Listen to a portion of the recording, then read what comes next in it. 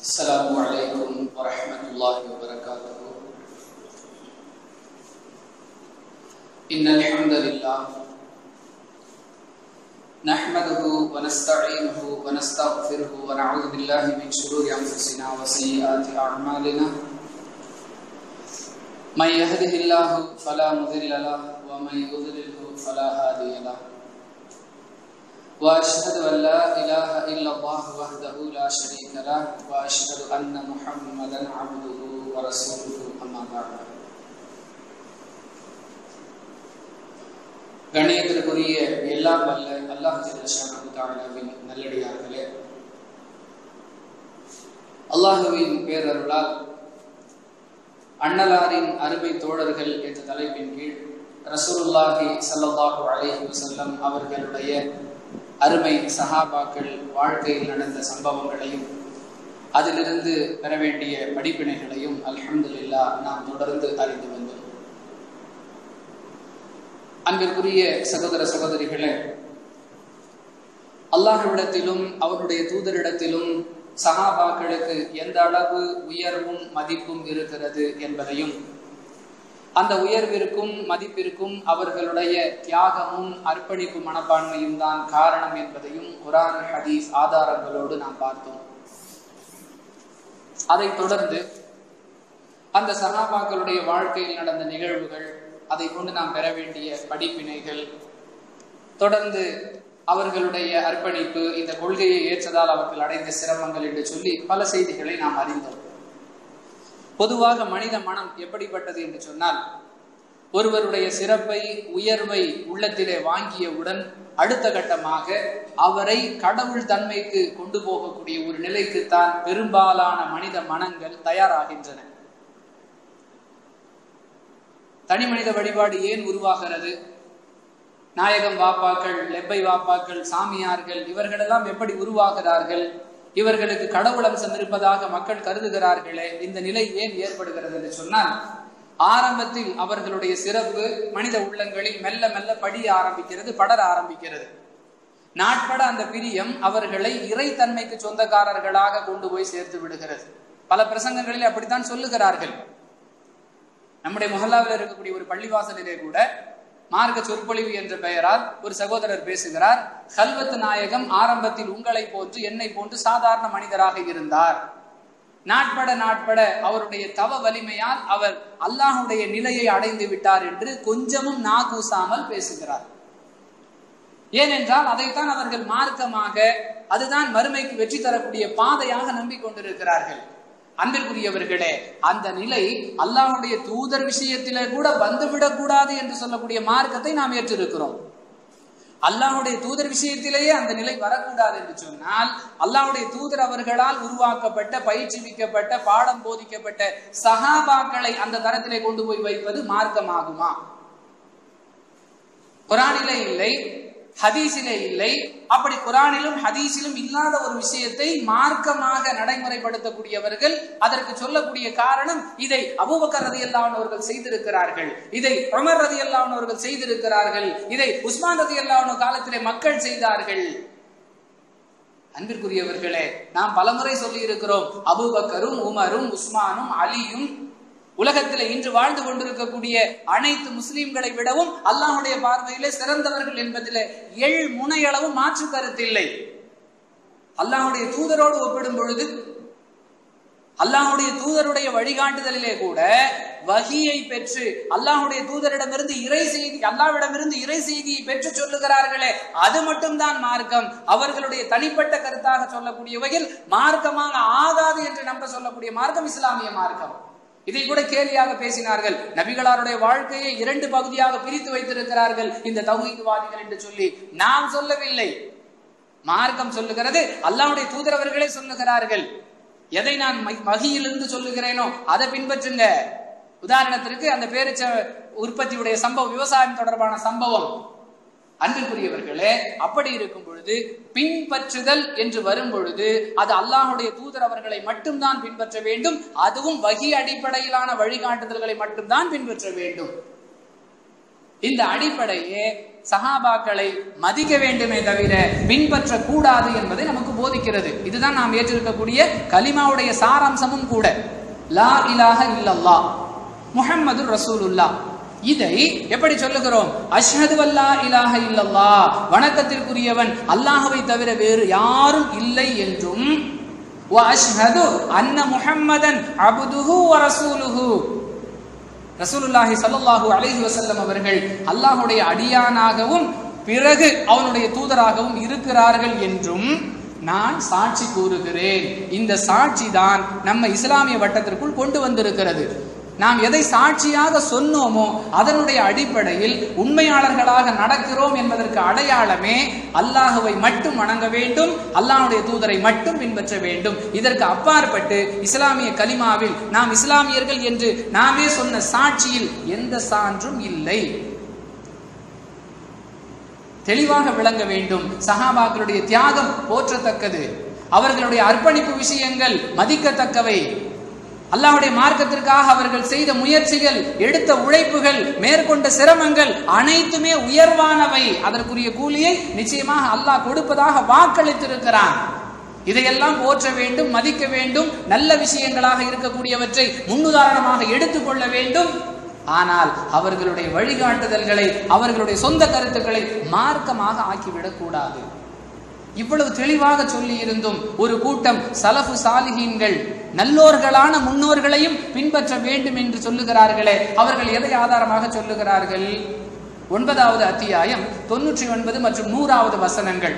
அல்லாஹ் சஹாபாக்களுடைய உயர்வு, அவர்களுடைய சிறப்பு அப்படியெல்லாம் சொல்லிக்கிட்டே வரும்பொழுது ரலியல்லாஹு, ஆரம்பத்தில் நம்ம அந்த வசனத்தை எல்லாம் ஓதி காண்பித்தோம். நாம் அவர்களை பொருந்தி கொண்டோம், அவர்களும் நம்மை பொருந்தி கொண்டார்கள்ங்கிற உயர்வை எல்லாம் அல்லாஹ் சொல்லி காட்டுகிறான். அவர்களை பின்பற்றுதல் என்கிற ஒரு வார்த்தையை அந்த வசனத்துல அல்லாஹ் மேற்கோளிட்டு காட்டுறான். எப்படி சொல்றான்? நல்லவைகளில் அவர்களை பின்பற்றக்கூடியவர்கள் அப்படிங்கிறான். நல்லவைகள் என்று சொன்னால் என்ன? அல்லாஹும் அவனுடைய தூதரும் சொன்ன விஷயங்களை சஹாபாக்கள் செய்திருந்தால் அதையும் நாம் செய்யலாம். அது சஹாபாக்களை பின்பற்றியதாகவே ஆகாது, அல்லாஹ் ரசூலுக்கு கட்டுப்பட்டதாகத்தான் ஆகும். மாவட்ட ஆட்சியர் ஒரு உத்தரவை போடுகிறார், அல்லது நகராட்சி ஆணையர் ஒரு உத்தரவை போடுகிறார். யாரெல்லாம் நகராட்சி கட்டிடங்களிலே கடை வைத்திருக்கிறார்களோ அல்லது நகராட்சிக்கு சொந்தமான இடங்களிலே தங்களுடைய பயன்பாட்டை வைத்திருக்கிறார்களோ அவர்கள் இந்த தேதிக்குள்ளாக நகராட்சிக்கு செலுத்த வேண்டிய வரியை செலுத்துங்க, வாடகையை செலுத்துங்க, குடிநீர் வடிகால் வரி, புதை பாதாள சாக்கடை வரி, வீட்டு வரி, இதையெல்லாம் பெண்டிங் வைக்காம நிலுவையில் உள்ள தொகையெல்லாம் செலுத்துங்க சொல்லி நகராட்சி ஆணையர் அனுப்பக்கூடிய சுற்றறிக்கையை ஒரு பாமரன் வீதி வீதியாக வந்து தண்டோரா, இப்பெல்லாம் ஆட்டோல ஸ்பீக்கர் வச்சு சொல்றாங்க, ஆரம்ப காலத்துல பார்த்திருப்போம் ஒரு தண்டோரா முழங்கி கொண்டு வீதி வீதியாக வந்து அறிவிப்பு செய்வார்கள். அன்பிற்குரியவர்களே, அறிவிப்பு செய்கிறார் ஒரு மனிதர், அவர் யாரோ ஒருவர், படிப்பறிவில்லாதவர், அவர் சொல்லி நான் கட்டணமா அப்படின்னு ஒருத்தர் நினைச்சா அது மடத்தனம். சொல்பவர் யார் என்பதை விட சொல்லப்படுவது யாருடைய சுற்றறிக்கை. அதுபோன்று சஹாபாக்களை நல்ல விஷயங்களில் பின்பற்றுதல் என்று சொன்னால் அது நல்ல விஷயம் என்பதை முடிவு செய்வதற்கான அளவுகோலே அதை அல்லாஹ் சொல்லியதாக, அல்லாஹ்வுடைய தூதர் சொல்லியதாக உறுதிப்படுத்துவதுதான். அதை சஹாபாக்களும் செய்தார்கள், நாமும் செய்கிறோம். இதில் அவர்களை பின்பற்றுகிற சப்ஜெக்டே இல்லை.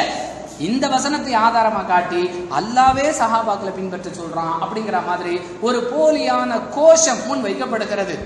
இது தவறு என்பதற்கு அந்த வசனமே சான்றாக இருக்கிறது. நல்லவைகளில் அவர்களை பின்பற்றுதல் அப்படின்னு சொன்னா குர்ஆன் ஹதீஸ் அடிப்படையில் சஹாபாக்கள் எதை செஞ்சிருந்தாலும் நாமும் அதை செய்யலாம், அது குற்றம் அல்ல. ஏனென்றால் அது சஹாபாக்களை பின்பற்றியதாக ஆகாது, அல்லாஹுக்கும் தூதருக்கும் கட்டுப்பட்டதாகத்தான் ஆகும். ஏன் இவ்வளவு வலியுறுத்தி இதை பேசிக் கொண்டிருக்கிறோம் என்றால், நாம் வாழ்வியலில் எப்படி நடந்து கொள்ள வேண்டும் என்பதற்கு வழிகாட்டி வஹி, இறை செய்தி மட்டும்தான். அது இறை தூதர்களுக்கு மட்டும்தான் வந்தது. அந்த இறை தூதர்களுடைய வரிசையில ரசூலுல்லாஹி ஸல்லல்லாஹு அலைஹி வஸல்லம் அவர்கள் இறுதியானவர்கள். வஹாதமுன் நபியீன், குர்ஆன் சொல்லுகிறது, நபிமார்களுக்கெல்லாம் முத்திரையாக வந்தவர்கள். அதுக்கு பிறகு யாருக்குமே வஹி வராது என்று அல்லாஹ் சொன்ன பிறகு நபி தோழர்களை பின்பற்றுதல் என்பது மார்க்கத்திற்கு முரணான காரியம். அதோடு மட்டுமல்ல, அவர்களும் மனிதர்கள், அவர்கள் வாழ்க்கையிலும் எத்தனையோ குறைபாடுகள் இருக்கின்றன என்பதற்கு எத்தனையோ ஹதீசுகள் நமக்கு சான்றுகளாக இருக்கின்றன. கொள்கை குழப்பங்கள் என்கிற தலைப்புல ஜும்மாவில் பேசும்பொழுது அது சம்பந்தமாகவெல்லாம் விவரித்திருக்கிறோம். நாட்களாகிவிட்டன. உதாரணத்திற்காக சில விஷயங்களை சொல்லும் பொழுது நாம் புரிந்து கொள்ள முடியும். சஹாபாக்களை மதிக்க வேண்டுமே தவிர பின்பற்றக்கூடாது. மொட்டையா பேசுறாங்கல்ல, ரசூல் ஸல்லல்லாஹு அலைஹி வஸல்லம் அவர்களே பொய் சொல்லுகிறார்கள் என்று இந்த தௌஹீத்வாதிகள் சொல்லுகிறார்கள். அந்த உரையுடைய ஒரு பகுதியை மட்டும் துண்டித்து அதை பரப்பிக் கொண்டிருக்கு. அது மாதிரி சஹாபாக்களை பின்பற்றக்கூடாது என்கிற வார்த்தையை மட்டும் புரிந்து கொண்டு அட பாவிகளா சஹாபாக்களை உதாசீனப்படுத்த ஆரம்பிச்சிட்டீங்களா அப்படின்னு பேசக்கூடாது.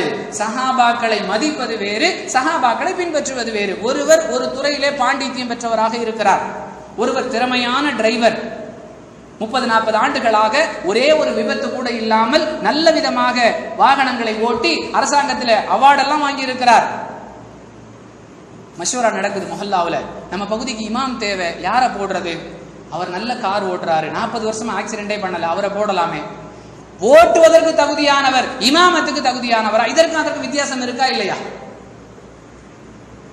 அரசாங்கத்துல டிரைவருக்கு ஆள் எடுக்கிறாங்க, நம்ம இமாம் அனுப்பி விடுவோம். எதுக்குங்க? அவர் நல்ல தொலை வைப்பாரு. தொலை வைப்பது வேறு, வாகனத்தை செலுத்துவது வேறு. அல்லாஹுவால் அவர்கள் அங்கீகரிக்கப்பட்டார்கள் என்பதற்காக போற்றுவது வேறு, அவர்களை பின்பற்றுவது வேறு. ரெண்டுக்கும் மத்தியில உள்ள வேறுபாட்டை புரிந்து கொண்டால் சஹாபாக்களை பின்பற்றுதல் சம்பந்தமாக வரக்கூடிய சர்ச்சைகளுக்கு இடமே இருக்காது. அன்பிற்குரியவர்களே, அதோடு சேர்த்து அவர்களும் மனிதர்கள், அவர்களுடைய வாழ்க்கையிலும் மார்க்கத்திற்கு முரணான பல செயல்கள் நடந்திருக்கின்றன என்பதை நாம் விளங்கிக் கொள்ள வேண்டும். உதாரணத்துக்கு சொல்வதாக இருந்தால், இந்த மார்க்கம் நிறைவானது என்று அல்லாஹ் சொல்லிவிட்டார். 5வது அத்தியாயம் 3வது வசனம், அல்யௌம அக்மல்து லக்கும் தீனக்கும் வ அத்மம்து அலைக்கும் நிஅமதி வ ரதீது லக்குமுல் இஸ்லாம தீனா. அல்லாஹ் இந்த மார்க்கத்தை முழுமைப்படுத்திட்டோம், இதை உங்களுடைய வாழ்க்கை நெறியாக நம்ம பொருந்தி கொண்டோம் என்றெல்லாம் 5வது அத்தியாயம் 3வது வசனத்திலே சொல்லுகிறார். முழுமையான மார்க்கம், இதுல எந்த குழப்பமுமே இல்லை. அன்பிற்குரியவர்களே, ஆனால் உமர் ரலியல்லாஹு அன்ஹு சொல்றாங்க, ரசூலுல்லாஹி ஸல்லல்லாஹு அலைஹி வஸல்லம் 3 விஷயங்களை தெளிவுபடுத்தாமல் விட்டு சென்று விட்டார்கள். உமர் ரலியல்லாஹு அன்ஹுடைய வாசகம் புகாரியில 5588 5588வது செய்தி. உமர் ரலியல்லாஹு அன்ஹு சொல்றாங்க, நபி ஸல்லல்லாஹு அலைஹி வஸல்லம் 3 விஷயத்தை தெளிவுபடுத்தாமே விட்டுட்டு போயிட்டாங்க. என்னென்ன அப்படின்னு சொல்லும் பொழுது, கலாலா, கலாலா என்று சொன்னால் வாரிசு இல்லாத ஒருவருடைய சொத்தை எப்படி பங்கு வைப்பது அப்படிங்கறத பத்தி ரசூலுல்லாஹ் தெளிவா சொல்லாம விட்டுட்டு போயிட்டாங்க. அடுத்து சொல்றாங்க, வட்டி தொடர்பாக, வட்டி சொன்னாங்களே தவிர எதெல்லாம் வட்டியை சார்ந்தது, அதனுடைய சாயல்ல உள்ளதெல்லாம் என்ன அப்படிங்கறத ரசூலுல்லாஹ் விளக்காமலே விட்டு சென்று விட்டார்கள். பேரன் இறந்து விட்டான், அவனுக்கு சொத்து இருக்குது, அந்த இறந்து போனவனுடைய பாட்டியோ தாத்தாவோ உயிரோட இருக்கிறாங்கன்னா அவங்களுக்கு அந்த பேரனுடைய சொத்துல இருந்து எப்படி பங்கு வரும் அப்படிங்கறத ரசூலுல்லாஹ் சொல்லாமே தெளிவுபடுத்தாம இந்த 3 விஷயத்தை ரசூலுல்லாஹ் தெளிவா சொல்லாம விட்டுட்டு போயிட்டாங்க என்று சொல்லி உமர் ரலியல்லாஹு அன்ஹு சொல்லக்கூடிய செய்தி புகாரியில 5588வது செய்தியாக வருகிறது. உமர் ரலியல்லாஹு அன்ஹு அவர்களுக்கு மார்க்க அறிவில்லை அப்படின்னு நாம சொல்லல, அவர்களும் மனிதர்கள், இந்த சம்பந்தமான விஷயத்தை அவங்க பெற்றுக்கொள்ளல அப்படிதான் புரியணுமே தவிர அவர்களை மட்டப்படுத்த கூடாது. அதனால தான் சொல்றோம், அவர்கள் மதிக்கப்பட வேண்டியவர்கள், பின்பற்றப்பட வேண்டியவர்கள் அல்ல. எல்லாருக்கும் தெரியும், சமீபத்தில் பெரும் சர்ச்சையாக ஓடிக்கொண்டிருக்கக்கூடிய முத்தலாக்கு விவகாரம். ஒரே ஒரு அட்டெம்ப்ட்ல ஒருத்தர் எத்தனை தலாக் சொன்னாலும் அவர் ஒரு தலாக் சொன்னதாகத்தான் ஆகும், அதுல ஒரு தலாக் தான் நிறைவேறும். இதுதான் குர்ஆன் ஹதீஸ்ல உள்ள தெளிவான விஷயம். முஸ்லிம்ல இடம் பெறக்கூடிய 2688வது செய்தி எப்படி வந்திருக்குது? ரசூலுல்லாஹி ஸல்லல்லாஹு அலைஹி வஸல்லம் அவருடைய காலத்திலும் அபூபக்கர் சித்திக் ரலியல்லாஹு அன்ஹுடைய ஆட்சி காலத்திலும் உமர் ரலியல்லாஹு அன்ஹுடைய முதல் 2 ஆண்டு ஆட்சி காலத்திலும், ரசூலுல்லாஹ்வுடைய ஆட்சி காலம், அபூபக்கர் ரலியல்லாஹு அன்ஹுடைய ஆட்சி காலம், உமர் ரலியல்லாஹு அன்ஹு அவர்களுடைய ஆட்சி காலத்தின் முதல் 2 ஆண்டுகள் வரை எத்தனை முறை ஒருவர் தலாக்கு சொன்னாலும் அது ஒரு தலாக்காகத்தான் கருதப்பட்டது. வாசகம் எப்படி முடியுது? உமர் ரலியல்லாஹு அன்ஹுடைய ஆட்சி காலத்தின் முதல் 2 ஆண்டுகள்ல. அதுக்கப்புறம் என்ன செஞ்சிட்டாங்க? நீ ஒரே அட்டெம்ப்ட்ல 3 தலாக்கு சொன்னீனா 3 தலாக்கு நிறைவேறிவிடும் என்று உமர் சட்டம் இயற்றி விட்டார்கள். உமருடைய வாழ்க்கையிலும் மார்க்கத்திற்கு மாற்றமான நிகழ்வுகள் நடந்திருக்கின்றன. அவருடைய தியாகம், அவருடைய அர்ப்பணிப்பு, அதுக்கெல்லாம் அல்லாஹ்விடத்தில் கூலி இருக்கிறது, அது வேறு. அவர் பின்பற்றப்படுவதற்குரியவர் அல்லர் அப்படிங்கிறதுக்கு முஸ்லிமுடைய இந்த ஹதீஸ் 2688வது செய்தி ஆதாரமாக இருந்து கொண்டிருக்கிறது. அன்பிற்குரியவர்களே, இதையெல்லாம் வைத்து பார்த்தால் சஹாபாக்களை பின்பற்றுவது சரியா? மதிக்க வேண்டும், பின்பற்றுவது கூடாது. இன்னும் பாருங்க, மரணம் என்பது அனைவருக்கும் உறுதியானது, இதுல யாருக்குமே மாற்று கருத்து இல்லை. அல்லாஹ் குர்ஆன்ல அழகாக சொல்லி காட்டுகிறான். 3வது அத்தியாயம் 185வது வசனம், குல்லு நஃப்ஸின் தாயிகத்துல் மௌத், ஒவ்வொரு ஆத்மாவும் மரணத்தை சுவைத்தே தீரும், எல்லாருக்கும் மௌத் உண்டு. 4வது அத்தியாயம் 78வது வசனத்துல ஐனமா தக்கூனு யுத்ரிக்குஹுமுல் மௌத், தெளிவாக சொல்லுகிறான். வலுவான கோட்டைகளில் இருந்தாலும் உங்களை மரணம் வந்து அடைந்தே தீரும். 39வது அத்தியாயம் 30வது வசனத்துல ரசூலுல்லாஹி ஸல்லல்லாஹு அலைஹி வஸல்லம் அவர்களை பார்த்து அல்லாஹ் சொல்லுகிறான், இன்னக மையித்துன் ஃபைன்னஹு மையித்துன், நீங்களும் மரணிக்க கூடியவர்களே அவர்களும் மரணிக்க கூடியவர்களே, எல்லாருக்கும் மரணம் உண்டுங்கறான். அன்பிற்குரியவர்களே, புகாரியில 3667வது செய்தி, ரசூல் ஸல்லல்லாஹு அலைஹி வஸல்லம் மரணித்து விட்டார்கள், அவருடைய சடலம் கிடத்தி வைக்கப்பட்டிருக்கிறது. உமர் ரலியல்லாஹு அன்ஹு சொல்றாங்க, அல்லாஹ்வுடைய தூதர் அவர்கள் மரணிக்கவில்லை என்றுதான் எனக்கு தோன்றுகிறது. இப்பொழுது மீண்டும் அல்லாஹ்வுடைய தூதர் அவர்கள் எழுந்து வருவார்கள். யாரெல்லாம் தன்னை மரணிச்சுட்டாங்கன்னு சொன்னாங்களோ அவங்களெல்லாம் ரசூல் ஸல்லல்லாஹு அலைஹி வஸல்லம் வந்து அடிப்பாங்க, தாக்குவாங்கங்கிற அர்த்தத்துல எல்லாம் உமர் ரலியல்லாஹு அன்ஹு பேசுறாங்க. ஏதோ கவலையில பேசுறாங்க, துக்கத்துல பேசுறாங்கன்னு எடுத்துக்கொள்ளவே முடியாது. எனக்கு தோன்றுகிறது என்று சொல்லுகிறார்கள். குழந்தை இறந்து போச்சு, குழந்தையுடைய பிரிவை தாங்கிக் கொள்ள முடியாத பெற்றோர்கள் என் பிள்ளைலாம் சாகலைங்க அப்படிங்கிறாங்க. இது ஏக்கத்துடைய வெளிப்பாடு. இது ஏக்கம் அல்ல, மார்க்கத்தில் ஏற்பட்ட தாக்கம், எதிர்மறையான தாக்கம், அதனுடைய வெளிப்பாடு. எப்படி சொல்றாங்க, எனக்கு அவர்கள் மரணிக்கவில்லை என்றுதான் தோன்றுகிறது. பிறகு அபூபக்கர் ரலியல்லாஹு அன்ஹு குர்ஆனுடைய வசனங்களை கொண்டெல்லாம் அவர்களை அமைதிப்படுத்தினார்கள். அது நீண்ட வரலாறு. அடிப்படை என்ன? மதிக்கத்தக்கவர்கள் தானே தவிர பின்பற்ற தகுதியானவர்கள் அல்லர். ஏனென்றால் சராசரி மனித வாழ்வில் என்னவெல்லாம் நிகழுமோ அது சஹாபாக்களுடைய வாழ்க்கையிலும் நிகழ்ந்திருக்கிறது என்பதற்கு இதுவெல்லாம் சான்றுகளாக இருக்கின்றன. ஹுதைபியா உடன்படிக்கை இஸ்லாமிய வரலாற்றில் மிக முக்கியமான ஒரு உடன்படிக்கை. அதெல்லாம் என்ன, அதுல போடப்பட்ட ஒப்பந்தங்கள்லாம் என்ன அப்படிங்கறதையெல்லாம் உத்தம நபியின் உண்மை வரலாறு நம்ம விரிவாக பார்த்திருக்கிறோம். ஒப்பந்தங்கள் வரை வெளிப்படையாக பார்த்தால் முஸ்லிம்களுக்கு நட்டம் ஏற்படுத்துவது போன்றுதான் அதனுடைய வாசகங்கள் எல்லாம் இருக்கின்றன. ஆனால் அல்லாஹ்வுடைய ஏற்பாட்டின்படி, வஹீயின் வழிகாட்டுதல் படி நபி ஸல்லல்லாஹு அலைஹி வஸல்லம் அந்த ஒப்பந்தங்களுக்கு ஒப்புக்கொண்டு கையெழுத்து போடுகிறார்கள். வெளிப்படையாக பார்த்தால் அது முஸ்லிம்களுக்கு பாதகம் போன்றிருந்தாலும் பல நன்மைகளை அல்லாஹ் அதில் அமைத்து கொடுத்தான். அதை பற்றி அல்லாஹ் குர்ஆனிலே பேசும் பொழுது 48வது அத்தியாயம் முதல் வசனத்துல இன்னா ஃபதஹ்னா லக ஃபத்ஹம் முபீனா, அல்லாஹ் உங்களுக்கு தெளிவான வெற்றியை கொடுத்தான் என்று அல்லாஹ் சொல்றான். யார் வெற்றியை கொடுத்தானோ அவனே அதை வெற்றி என்றும் அது தெளிவான வெற்றி என்றும் சொல்லுகிறான். ஆனா புகாரியில 4844வது செய்தி உமர் ரலியல்லாஹு அன்ஹு சொல்றாங்க, ஹுதைபியா உடன்படிக்கையில நம்ம கையெழுத்து போட்டது நம்ம அதை ஒத்துக்கிட்டது சரியில்லை, ஏன்னா அது சரியான உடன்படிக்கையே கிடையாதுன்னு சொல்லி உமர் ரலியல்லாஹு அன்ஹு சொல்றாங்க. மனிதன் திரும்ப திரும்ப சொல்லுகிறோம், இதை கொண்டு அவர்களை மட்டப்படுத்துவது நம்முடைய நோக்கம் அல்ல. மதிக்க வேண்டும், ஆனா பின்பற்றக்கூடிய இடத்துல கொண்டு போய் வச்சிடக்கூடாது. வணக்க வழிபாடுகள், இபாதத்துகள் எதுவாக இருந்தாலும் அதை அல்லாஹ் தன்னுடைய தூதர் மூலமாக நமக்கு சொல்லி தருகிறான். தொழுகைக்கு சொல்றாங்கல்ல புகாரியில 631வது செய்தி, சல்லு கமா ரஅய்துமூனி உஸல்லி, என்னை எவ்வாறு தொழ கண்டீர்களோ அவ்வாறு தொழுது கொள்ளுங்கள். ஒவ்வொரு வணக்க வழிபாட்டுக்கும் நான் தான் உங்களுக்கு முன்மாதிரி அப்படின்னு அல்லாஹ்வுடைய தூதர் நமக்கு சொல்லி தர்றாங்க. அதே போன்று நோன்பு, ஜகாத், ஹஜ், மற்ற மற்ற வணக்க வழிபாடுகளை எல்லாம் எப்படி எப்படி செய்ய வேண்டும் என்று அல்லாஹ்வுடைய தூதர் அழகிய முறையில் நமக்கு கற்றுக் கொடுக்கிறார்கள். அன்பிற்குரியவர்களே, அந்த வகையில் ஹஜ்ஜுங்கிற வணக்கம் அது சம்பந்தமாக எல்லாம் கூட நம்ம விளக்கி இருக்கிறோம். 3 வகையான ஹஜ். தமத்துல் என்கிற ஒரு முறை, கிரான் என்கிற ஒரு முறை, இஃப்ராத் என்கிற ஒரு முறை. இந்த 3 முறையில இஃப்ராத் என்பது வெறும் ஹஜ்ஜுக்காக மட்டும் நியத்து வைத்து வந்து இஹ்ராம் அணிந்து கொண்டு ஹஜ்ஜை மட்டும் முடிச்சுட்டு போயிடுவாங்க. தமத்து என்பது ஆரம்பத்துல போயிட்டு இஹ்ராம் அணிந்து உம்ரா செய்து விட்டு திரும்ப இஹ்ராம்ல இருந்து வெளியே வந்துருவாங்க. ஹஜ்ஜுடைய காலத்துல திரும்ப இஹ்ராம் அணிந்து கொண்டு ஹஜ் செய்வாங்க. இடையில ரிலாக்ஸ்டா இருப்பாங்க. அந்த இஹ்ராமுடைய கட்டுப்பாடெல்லாம் கிடையாது. இது அல்லாமல் கிரான் என்கிற ஒரு முறை இருக்கிறது. அது என்னவென்று சொன்னால், ரெண்டுக்கும் சேர்ந்த மாதிரி நியத்து வச்சு ஆரம்பத்துல இஹ்ராம் அணிஞ்சிட்டா உம்ரா செஞ்சுட்டு அந்த இஹ்ராம்ல இருந்து வெளியே வர முடியாம ஹஜ் காலம் வரைக்கும் இஹ்ராம்லயே இருக்கணும். இஹ்ராமுக்குள்ள இருக்கும்போது என்ன கட்டுப்பாடெல்லாம் இருக்கிறதோ அது எல்லாமே அந்த கால கெடுவில பொருந்தி கொண்டதாக நெருக்கடியான ஒரு முறையாக இருக்கக்கூடியது கிரான். இப்படி 3 வகையான ஹஜ் முறை ரசூலுல்லாஹ் கற்றுக் கொடுத்தாங்க. ஆனா எளிமையானது, எல்லோருக்கும் உகந்தது அப்படின்னு பாத்தீங்கன்னா தமத்துங்கிற அந்த முறை தான். அல்லாஹ்வுடைய தூதர் கற்றுக் கொடுத்தது தான் 3மே. அன்பிற்குரியவர்களே, என்ன ஆச்சரியம் தெரியுமா? அல்லாஹ்வுடைய தூதர் கற்றுக் கொடுத்த முறை, உமர் ரலியல்லாஹு அன்ஹு அவர்கள் தமத்துங்கிற இந்த ஹஜ்ஜை யாரும் செய்யக்கூடாது தடை போடுறாங்க. புகாரியில 753வது செய்தி, அல்லாஹ்வுடைய தூதர் அனுமதிச்சதை தடை போடுறாங்க.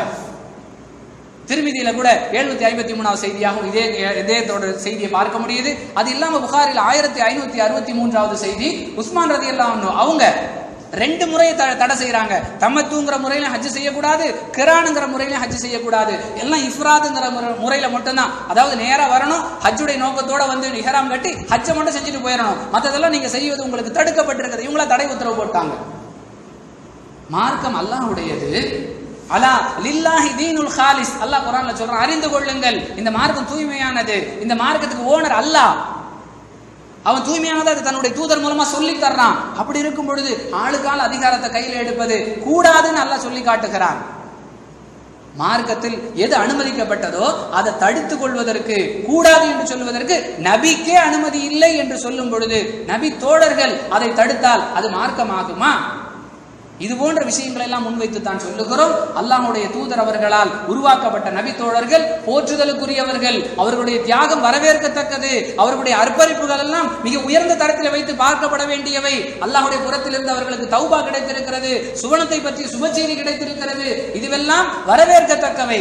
ஆனால் பின்பற்றுதல் என்கிற நிலையிலே அவர்களை கொண்டு போய் வைத்துவிடக் கூடாது என்பதை விளங்குவதற்கு சில சான்றுகளை நம்ம பார்த்தோம். இது அல்லாமல் இன்னும் சில நபித்தோழர்கள் விஷயத்தில் நடந்த நிகழ்வுகளையும் நாளை பார்த்துவிட்டு இந்த தொடரை நிறைவு செய்யலாம் இன்ஷா அல்லாஹ். வாஹிரு தவானா அனில் ஹம்துலில்லாஹி ரப்பில் ஆலமீன்.